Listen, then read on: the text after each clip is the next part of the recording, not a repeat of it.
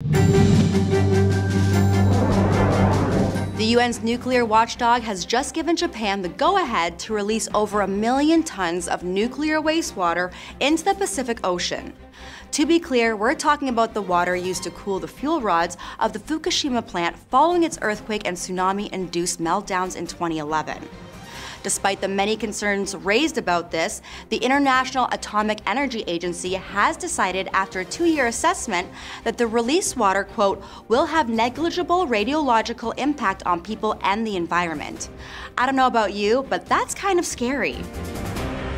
In other news, it's a good day for animals because the Canadian government has just banned the testing of cosmetic products on them. And while the announcement made sure to stress that this testing was already rarely conducted in the country, the new laws will also ban the selling of any products that relied upon animal testing. The Canadian government is also working with the international scientific community to find alternatives to animal testing in general. Good for you, Canada!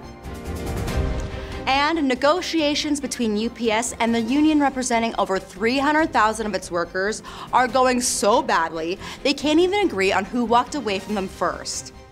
The Teamsters claim that UPS walked away from the bargaining table after presenting an unacceptable offer, which the company denied, saying it was the Teamsters who abandoned negotiations. Either way, with the current contract set to expire at the end of the month and UPS responsible for delivering about 6% of America's GDP, it's time to get worried. I'll see you back here in the Naked Newsroom for more headlines a little later. Don't go away.